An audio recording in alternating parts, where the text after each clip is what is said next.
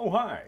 Welcome back to another edition of Gen X Coffee Talk, brought to you today by AIDS Diet Candy. It was a real thing, kids. Look it up. Now, I've decided that every once in a while, I'm just going to go over to my record collection and grab a random album to show to you and explain why it was important to me, especially music from the 70s and 80s.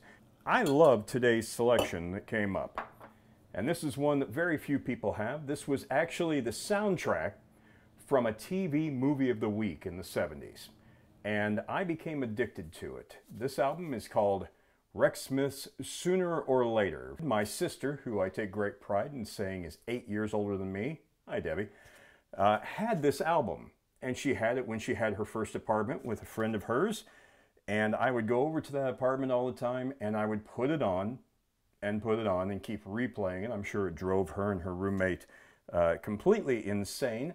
But I absolutely love this album. There's something you don't get when you're downloading things. You actually get artwork on albums. Now, the great thing about this album is Rex Smith went on later to be the first co-host of Solid Gold. Love that show. He also went on to be in a Broadway show called Pirates of Penzance with Kevin Kline and Linda Ronstadt. He was also in the TV show Street Hawk as a motorcycle rider later.